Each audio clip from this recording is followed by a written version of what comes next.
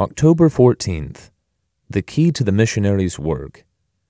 Jesus came and spoke to them, saying, "All authority has been given to me in heaven and on earth. Go therefore and make disciples of all the nations." Matthew 28, verses 18 through 19. The key to the missionary's work is the authority of Jesus Christ, not the needs of the lost. We are inclined to look on our Lord as one who assists us in our endeavors for God, yet our Lord places himself as the absolute, sovereign, and supreme Lord over his disciples. He does not say that the lost will never be saved if we don't go. He simply says, "Go, therefore, and make disciples of all the nations." He says, "Go on the basis of the revealed truth of my sovereignty, teaching, and preaching, out of your living experience of me."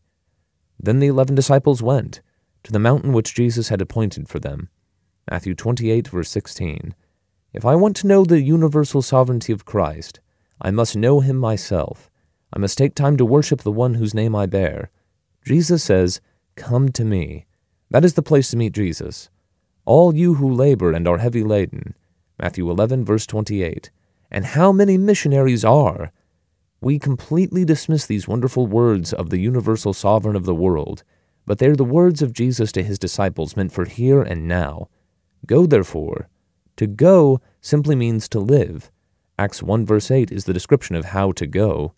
Jesus did not say in this verse, "Go into Jerusalem, Judea, and Samaria," but "You shall be witnesses to me in all these places." He takes upon himself the work of sending us. "If you abide in me, and my words abide in you," John 15 verse 7, that is the way to keep going. Where we are placed is then a matter of indifference to us, because God sovereignly engineers our goings. None of these things move me, nor do I count my life dear to myself, so that I may finish my race with joy and the ministry which I received from the Lord Jesus. Acts 20 verse 24.